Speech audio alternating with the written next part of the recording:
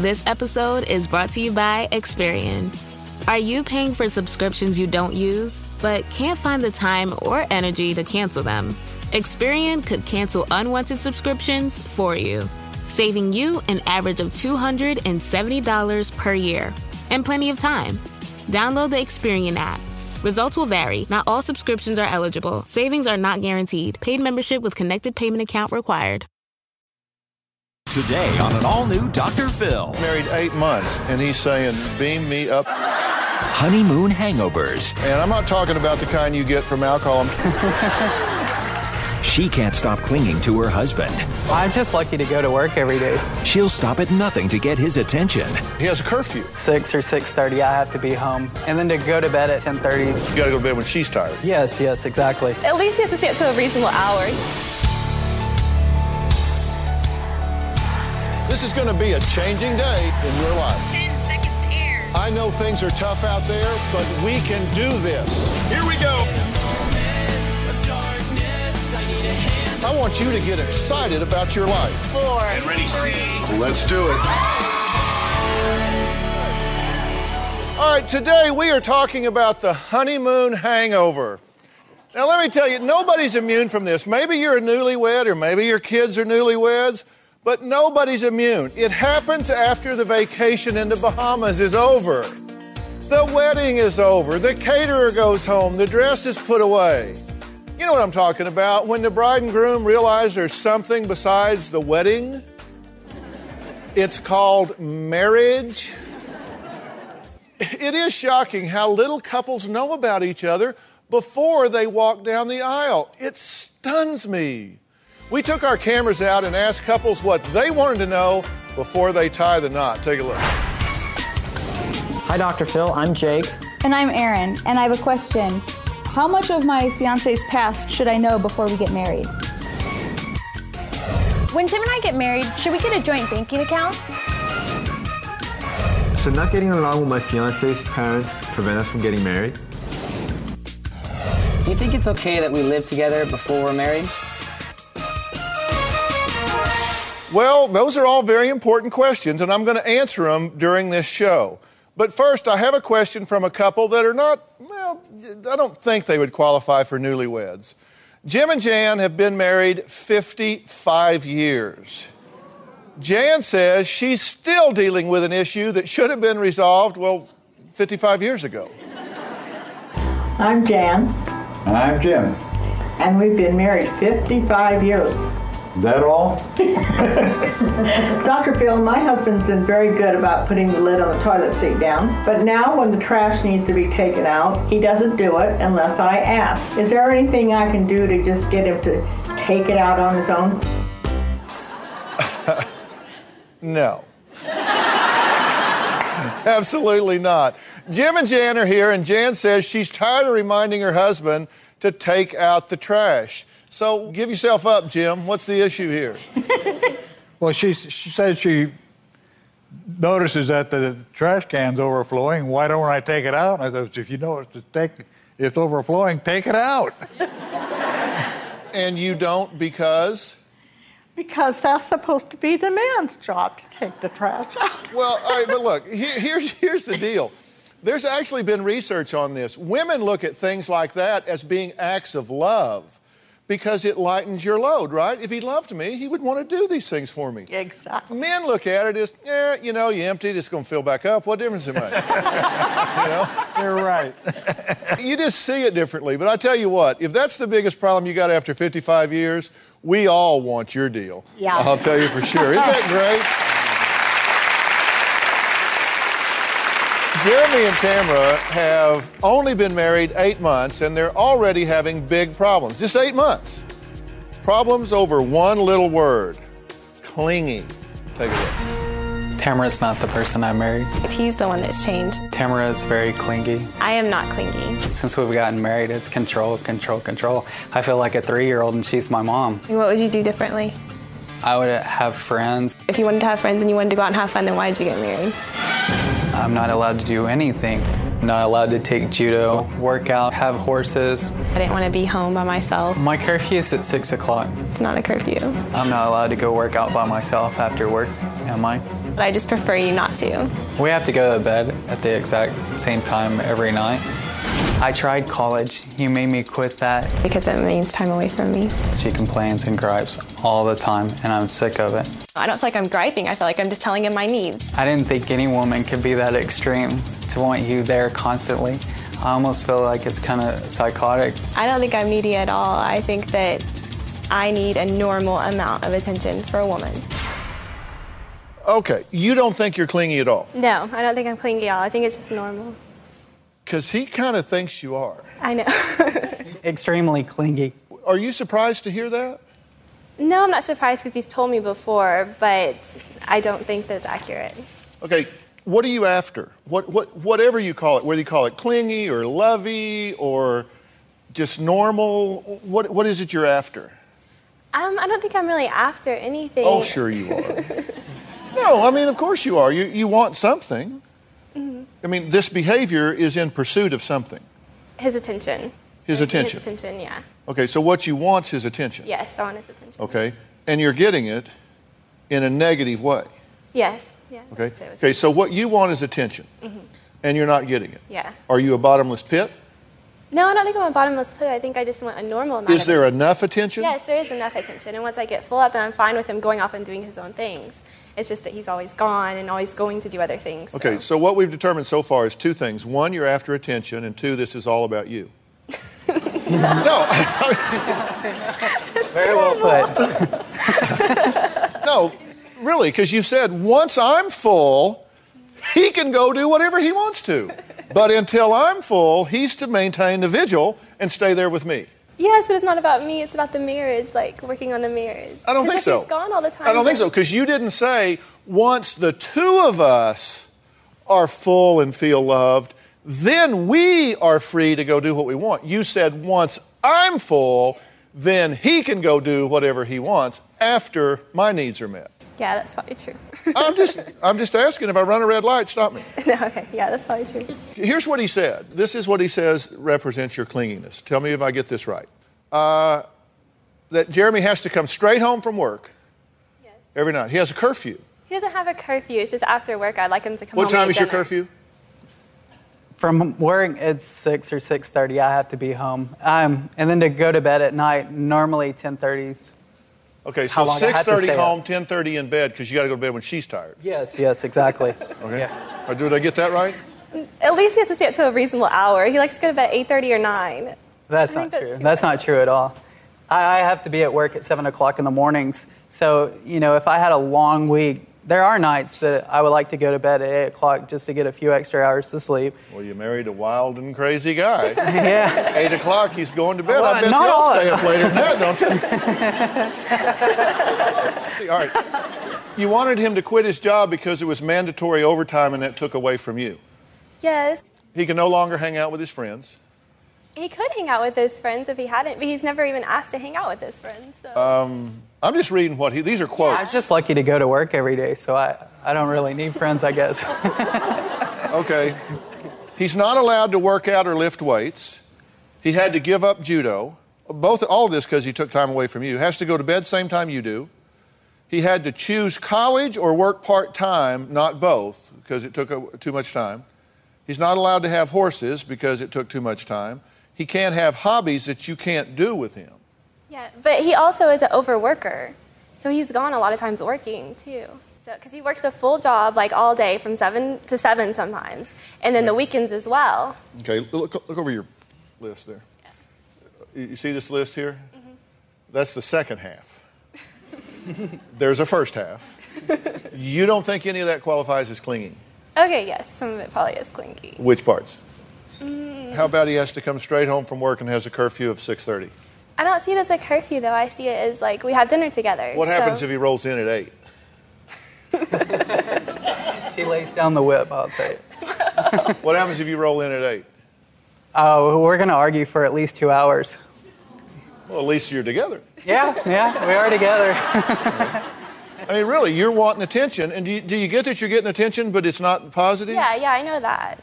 Because he used a word to describe you. He's used two words to describe you that really kind of jumped out at me. One was clingy, and the other was psycho.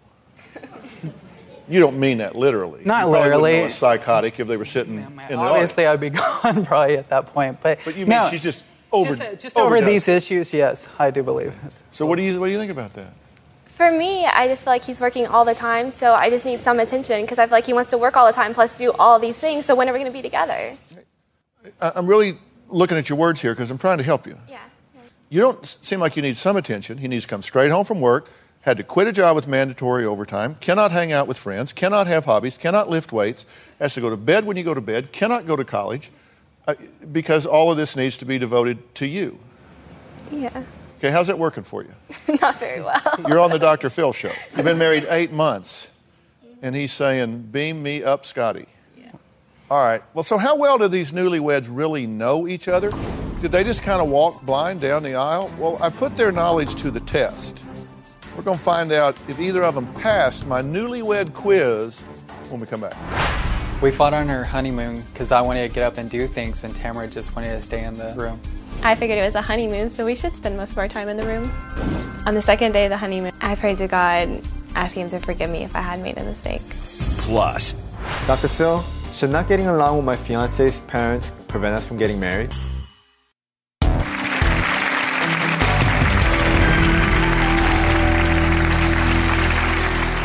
Well, we're talking about what happens when the wedding is over and the only thing you've returned from your honeymoon with is a hangover. And I'm not talking about the kind you get from alcohol. I'm talking about the one you get when you realize that you and your spouse are together now for the rest of your life. And their habits and their qualities that you didn't sign up for are hitting you right between the eyes. Now, throughout today's show, I'm answering questions from engaged couples who want to know how to avoid this hangover. Now, one of the questions is this. I get it all the time. If you're going to marry someone, do you need to get along with their family? That would be good. It would be good if you get along with their family. But here's the thing. You may have some psycho mother-in-law or psycho father-in-law that you just can't get along with. Then you and your potential spouse need to sit down and have a very definite strategy for how you're going to handle that, because there's no room for divided loyalty. So if you got problems with them, you got to work it out about how you're going to handle it, where the boundaries and the fence lines are going to be. Now, Jeremy and Tamarra have been married less than a year, and they're now realizing the only thing they have in common is they just don't have anything in common. Since we've been married, Jeremy and I realized that we have nothing in common. He's a country boy. I'm a city girl. I like hiking, being outdoors, fishing. Tamarra has no hobbies. She likes sitting at home watching TV. I like to relax. I never met anybody that needed so much downtime in my life. I feel I've made a lot of sacrifices. I sold my horses because I knew it was something she didn't like. Horses are not a hobby, they are a lifestyle. I would rather him spend his time with me. We fought on our honeymoon because I wanted to get up and do things, and Tamarra just wanted to stay in the room. I figured it was a honeymoon, so we should spend most of our time in the room. On the second day of the honeymoon, I was already feeling lonely. I felt like he wasn't into me. I prayed to God, asking him to forgive me if I had made a mistake. I was thinking the same thing, that maybe we both might have made a mistake. You say you feel like you're in jail. Yes. It's constantly having to be home and not getting to do anything you want.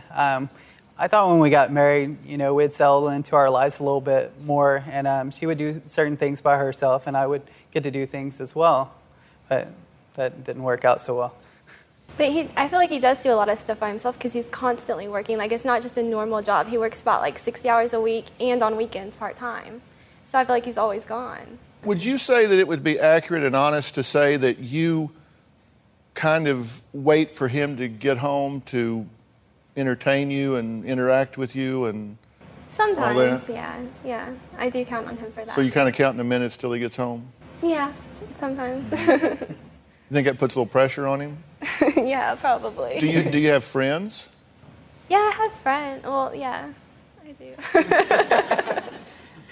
My mom is my best friend, and I also have another best friend, but I don't have a whole group of friends. Yeah. So you don't have a lot of distractions other than him. Yeah. And he has a lot of other distractions, and you're carving those away systematically so he'll have less competition for time with you. Yeah. But he doesn't want to be with you now, right? Yeah. Because you said he gives you like one-word answers, and he's real curt and uninvolved and disengaged. Yeah, he gets really angry. Yeah, because he's resenting you for taking everything out of his life that he loved except you. Is that a fair statement? Oh, that's very fair. That's very fair. It's just everything being taken away. I really do love her, and but it's hard at times when you see so much taken away, and you just feel they don't appreciate what you've done. Yeah, so you got a chip on your shoulder. Definitely. Because when y'all were dating, you talked all the time, right? Yeah, we were together 24/7, basically. Yeah, and he would call and talk to you late at night and stuff like that. And you just knew each other so much that you could just finish each other's sentences, right? Yeah. And that's like really cute when you're dating, but then when you're married, it's, hey, stop interrupting me. It kind of shifts, right? It does. So it used to be like so cute, he knows me so well, but not so much. Yeah. Exactly. Okay, so what's going to happen if this continues? Just be honest. We both agree we can't live our lives this way. She needs more from me, and I need more to myself as well. All right, this is an honesty check. And you need to be honest when I ask you this question. If you could turn the clock back and you knew then what you know now, would you have married her? That's a very hard question. There's so much I do love about her, but I wish we had worked on ourselves more before we got married and really paid attention to all the details. You think it's all cute when they want to be with you all the time, but in the long run, you're like, oh, that's too much. I got to breathe sometime. It's an interesting answer. Now answer my question.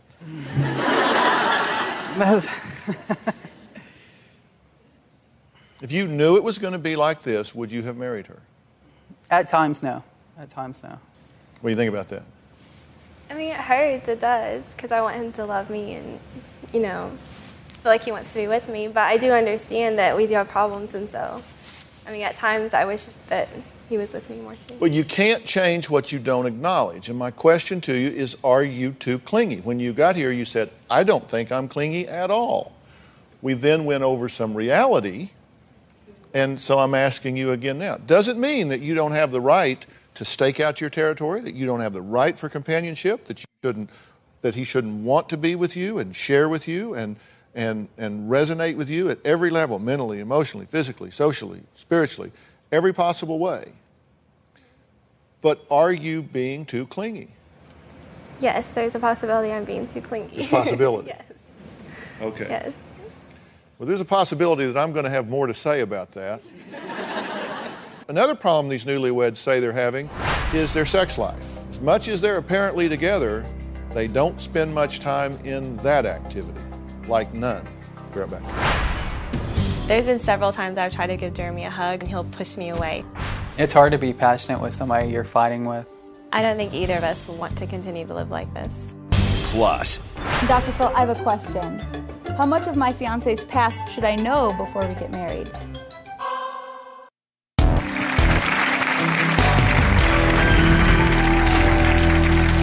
Well, we're talking to couples who are going through a honeymoon hangover. Now, another question that I'm commonly asked is, how much do you need to know about your fiance's past before you get married? That's a tough one, actually. I think you need to know a lot about your fiance's past, but not necessarily in detail. But you do need to know a lot about them, be able to answer questions about their values, their beliefs, their expectations, their goals, and what their history has been, but not without gory details sometimes. Now, Tamarra and Jeremy were engaged for only 4 months and married 4 months after that. So they only knew each other for a total of 8 months before they got married. And now, 8 months later, they haven't hit the 2-year mark yet. They don't even have a sex life. Jeremy says it's hard to want to have sex with someone who is constantly complaining. Our sex life has been an issue since the beginning of our marriage. It's hard to be passionate with somebody you're fighting with. My marriage is in the red zone. Jeremy is very cold, distant, hateful. I feel trapped. Most nights, Jeremy will come home and barely even speak to me. It's blatantly obvious to me that he has zero interest. There's been several times I've tried to give Jeremy a hug or sit in his lap, and he'll push me away. I am afraid that Jeremy may not love me anymore. I feel she's being a drama queen. I feel that maybe Jeremy was putting on an act before we were married, and now I'm getting to see who he truly is. I don't think either of us want to continue to live like this. So what do you predict? Is it too late? Has she shown you a side of her that has you alienated to the point that she's just no longer attractive to you? No, I don't believe it's too late. I just think if she got some of the issues worked out that we have problems with, it would help me out a lot more. I just need a little space, and I mean, I still have feelings for her. I think she's beautiful. It's just, I need some space is all. What are you doing to make this marriage better? Listening to all the rules.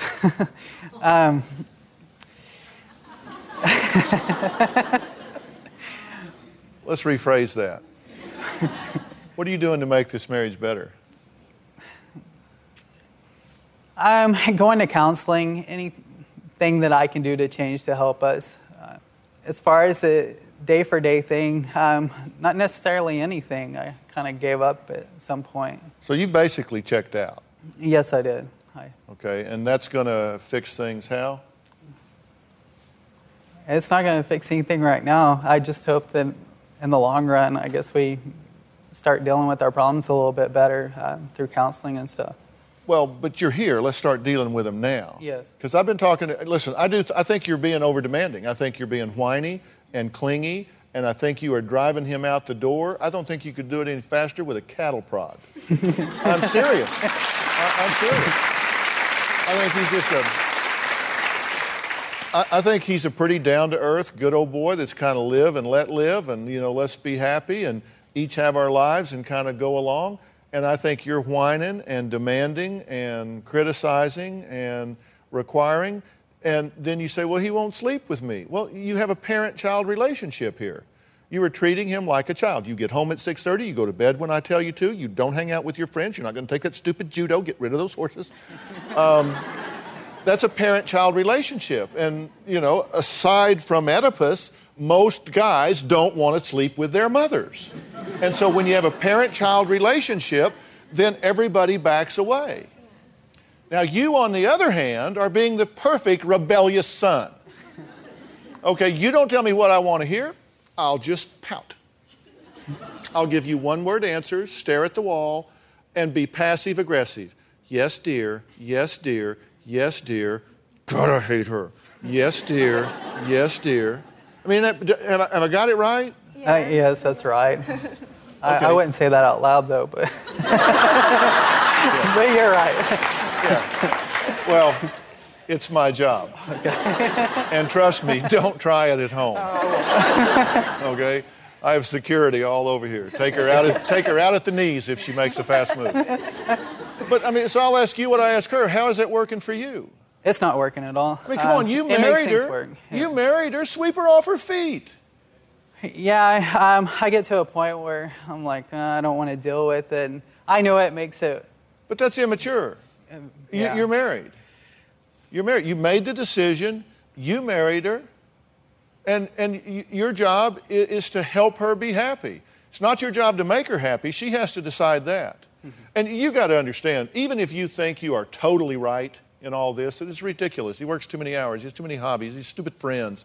Even if you think you're totally right, it's not working. Yeah. Because I can tell you, he isn't going to go for this. Yeah. He's eventually going to buck enough that he says, that's it. I don't want this. I'd rather be healthy alone than sick with her.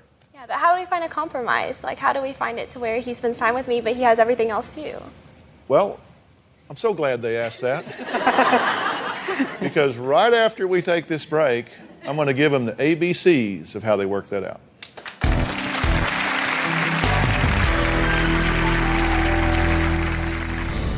Hi, Dr. Phil. We have a question for you. Do you think it's okay that we live together before we're married?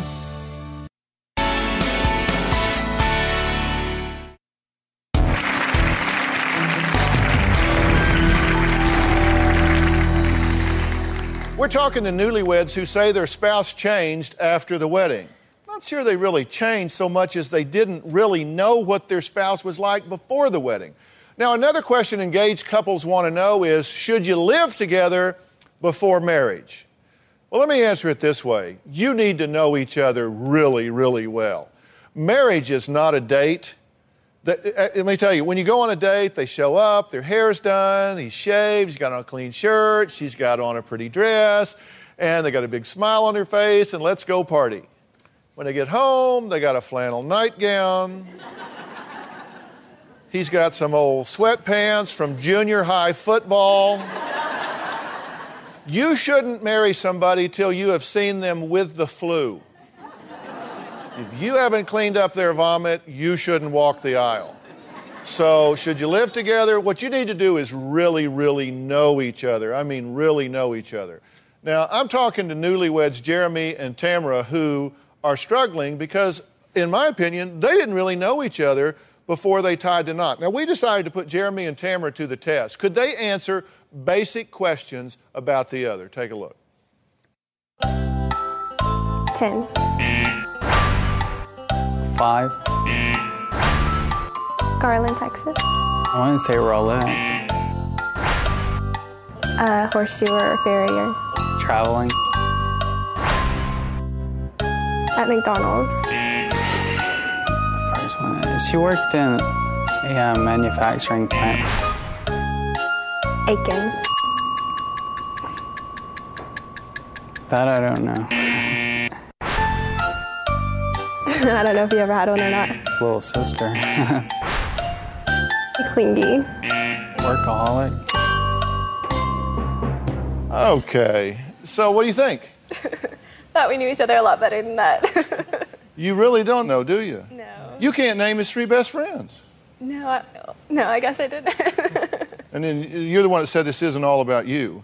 You don't even know his 3 best friends. And you're not much better. You're probably thinking, oh, this is going pretty good. I got a few You don't tips. even know where she was born. And we were born at the same hospital. That's bad. They're like 10 minutes apart. Rowlett, Garland, it's the same thing. You didn't know where she was born? No, I didn't. You didn't know her nickname. You didn't know how many children she wants. Yeah, I just knew it was a lot, and that's kind of went in one ear and out the other. I mean, I was just thinking about sex at the time. Gee, so.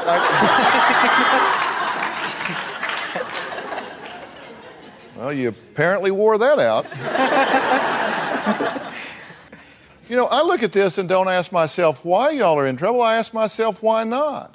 I also had Jeremy and Tamarra each take the partner awareness test from my book, Relationship Rescue. Now, out of 20 questions, Jeremy got 12 right and 8 wrong. Tamarra got 10 right and 10 wrong. Let's take a look at a few of the answers that they didn't know. Okay, let's start with Jeremy. Now, Jeremy's wrong results were this. I can describe what my partner considers to be her greatest area of difficulty in interacting with her parents. You'd want to know that, right? Want to know how somebody gets along with their parents, and if there's a trouble area, where would it be? He didn't know. I can describe the most traumatic event that occurred in my partner's childhood. He didn't know. I know what makes my partner laugh. No clue. I can quote 3 things my partner says to me that she says to no one else in the world. Not a clue. Tamarra, I can name my partner's 3 best friends. No. I know what accomplishments my partner is most proud of. No. I know what my partner considers to be his greatest losses in life. No. You got some things right, but you got an awful lot wrong. So maybe your compatibility was just way low. So I don't know if you made the right decision to get married or not, but I know this. Sometimes you make the right decision. Sometimes you just have to get busy and make the decision right. You know, there's a real basic formula for success in a relationship, and it's this. The quality of a relationship is a function of, 1, how well it meets the needs of the 2 people involved. Are your needs getting met? No. Are your needs getting met? So got both of you, neither of your needs are getting met. And the other is it has to be based on a really solid underlying friendship. Friendship, what do you do with friends? You laugh, you tell jokes, you cut up, you confide in one another, you help one another achieve things. That's what friends do, right? How good of friends are y'all? Probably not that great. Not that good. So here we have it.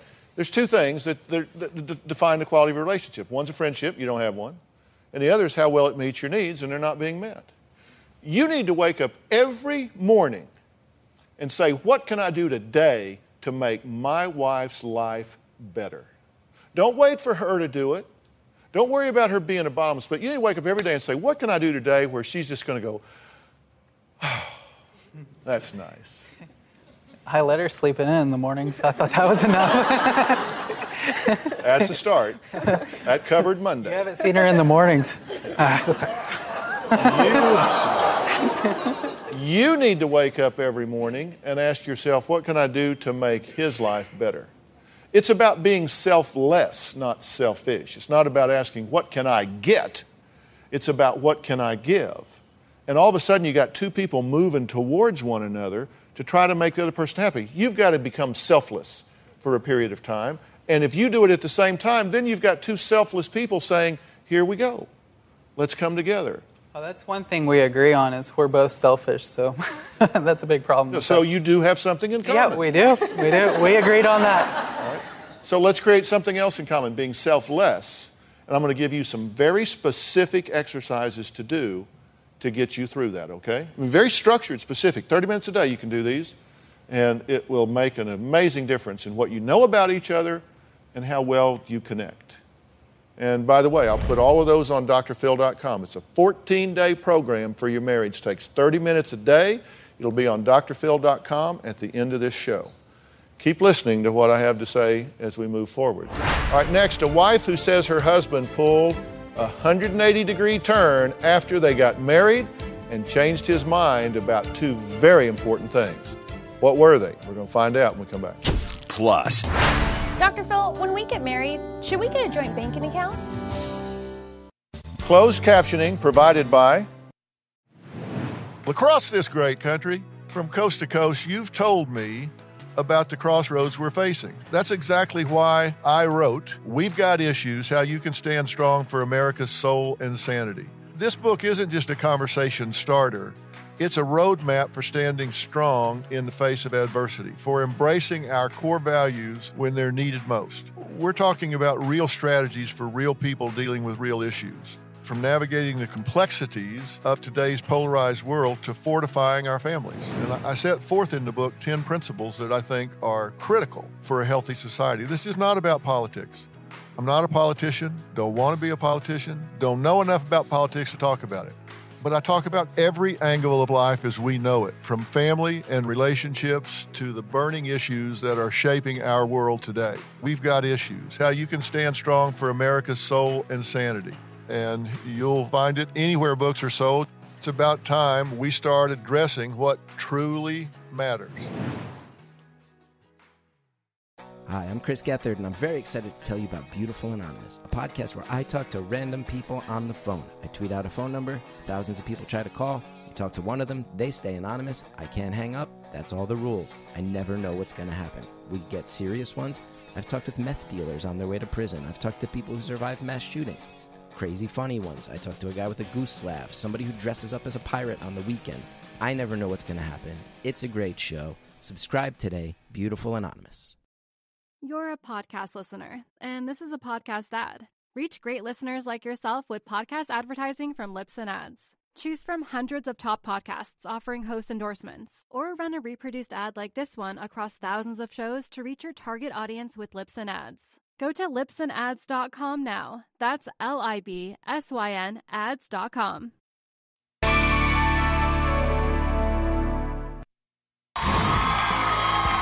If you would like to purchase a tape or transcripts of your favorite Dr. Phil show, please log on to drphil.com or call 866-4-DR-PHIL. That's 866-437-7445. 866-437-7445. Well, we've been talking today to newlyweds who say their spouse has changed after the marriage. Now, some people call that bait and switch. I'll show you one thing and then give you another. Another important question that I'm often asked by engaged couples is, after you get married, should you have a joint checking account? The truth is, I've asked a lot of CPAs about this. I've asked a lot of money managers about it. And it depends on your relationship, what works for you. Personally, I think two people in the same checking account where one doesn't necessarily know what the other is doing can be a problem. But it takes communication if you're going to have a joint checking account, and you have more independence if you don't, but it doesn't mean you don't have accountability to the family financial plan. Now, Nick and Mandy tied the knot 3 years ago, and Mandy says within the first year of marriage, Nick drastically changed. She says before they got married, they were both Christians. Now she says Nick has turned into an angry atheist and a vegetarian. Now, do those go together in some way? No, they're not related. Those don't necessarily go together. No. All right. Did you say one thing before you got married and changed to something else? I don't think that I necessarily led Mandy astray. But did you tell her one thing and then change to another? Because you say he did. Yeah, I think he did because he was going to church with me. I knew that he was searching for a lot of answers. I didn't know that it was going to lead to that result. Listen, I'm not saying that you're not entitled to your thoughts, feelings, and beliefs about this, because that's a very individual thing, and you're being honest about it now, and I totally get that, totally get that. The question is, if you said one thing before and did something different, then you've been betrayed or misled, right. And if you didn't, and frankly, you said that he misled you, but you also said we never really had a long, serious conversation about this. We talked about our own individual religious beliefs. We didn't really talk about how that would necessarily mesh together. But if you are a person of faith, and you clearly are, then don't you believe that you have to be accepting of other people's points of view and not judgmental? I try really hard not to judge him, but we get every discussion that we have had about it ends up coming to a point where he asks me why I believe a certain thing, and I get to a point where it's just because I have faith. Like it's right. I've been born and raised that way, and he doesn't have. And you take a more scientific approach. Yeah, well, I need evidence more times than not. I have trouble having faith. Let's put it that way. Okay, I got you. So here's the question. Should Nick have to bite his tongue about his beliefs around their children when they get older? Well, Mandy thinks so, and she says this is a big deal because she believes totally that the life hereafter is so important in her future and in the children's future and in her husband's future. And she's very concerned about where this is going to lead if he remains of this particular belief. Big deal. We'll talk about it when we come back.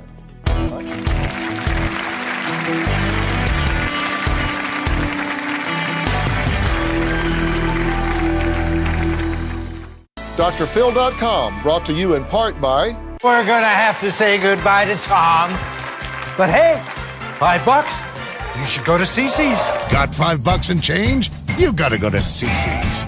Travel consideration provided by... If your nails can't grow past the breaking point, give them Nutrinail Growth Formula to help brittle nails grow past the breaking point. For beautiful nails, get Nutrinail Growth Formula. We do our shows in front of a live audience, and we have a great time here, don't we, everybody? So if you want to be in the Dr. Phil audience, go to drphil.com and click on Be in the Audience or call 323-461-PHIL, 323-461-7445. We'll see you right here.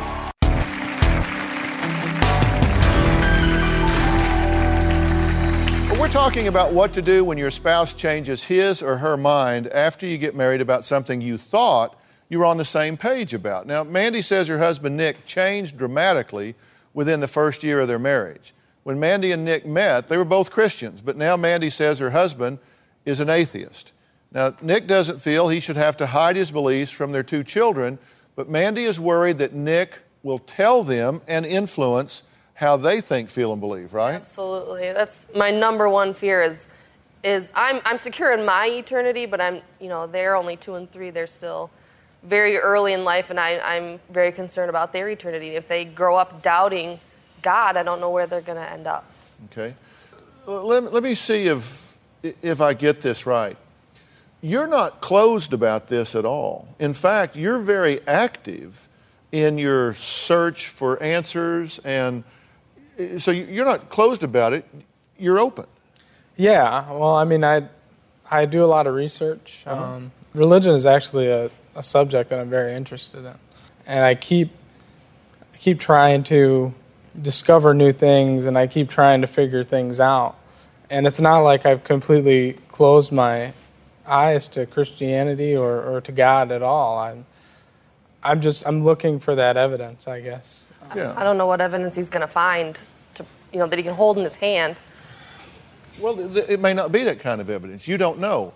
What you have to do is be willing to love him and accept him and not close your heart to him because he doesn't believe the way you do at this point. You can pray every day, out loud, that he will see the light, that he will come to know on a faith-based experience what you know on a faith-based experience. And you don't know when that could happen before the end of the day. It could never happen. Right.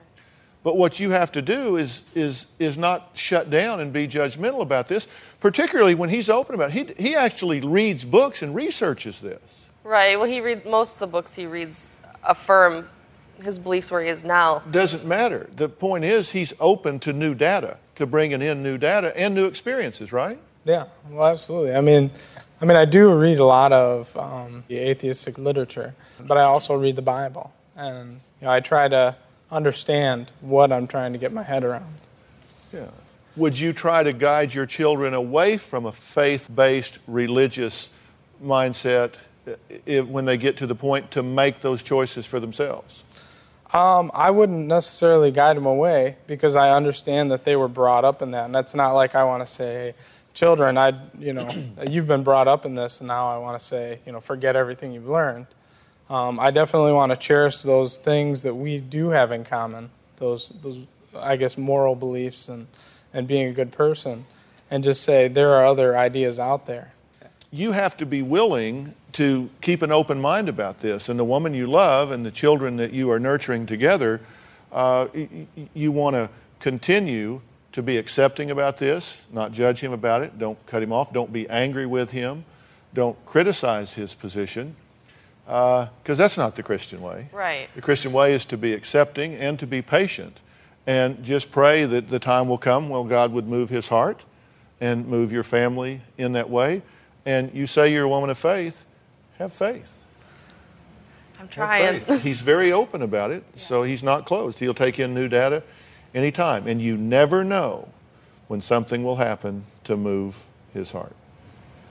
Be right back.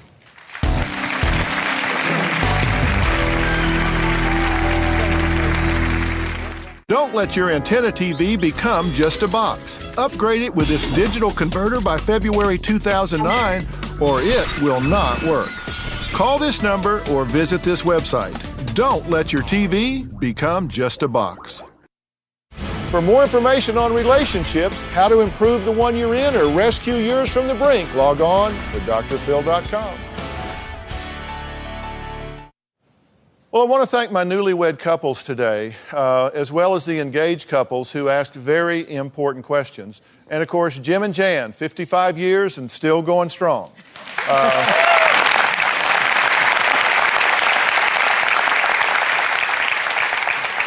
On drphil.com, I'm going to have a list of the questions you and your potential mate need to cover before you get married. It's kind of a premarital boot camp of things you need to talk about and discuss. Because if it's a problem now, it'll be a bigger problem when you get married. So find that common ground now. We have a great time here in the studio audience, do we not? We have fun here?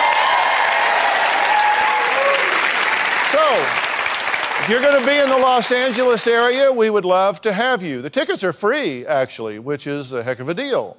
Go to drphil.com, click on Be in the Audience, or call 323-461-PHIL.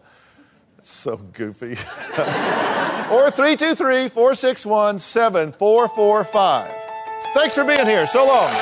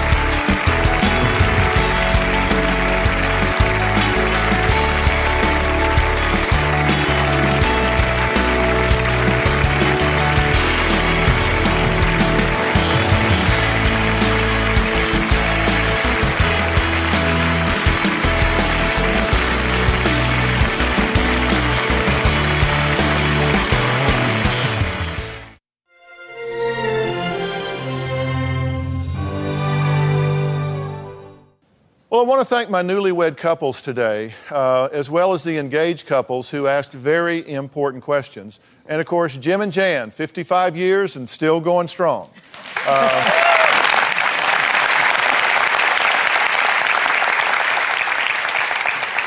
On drphil.com, I'm going to have a list of the questions you and your potential mate need to cover before you get married. It's kind of a premarital boot camp of things you need to talk about and discuss. Because if it's a problem now, it'll be a bigger problem when you get married. So find that common ground now. We have a great time here in the studio audience, do we not? We have fun here? So, if you're going to be in the Los Angeles area, we would love to have you. The tickets are free, actually, which is a heck of a deal. Go to drphil.com, click on Be In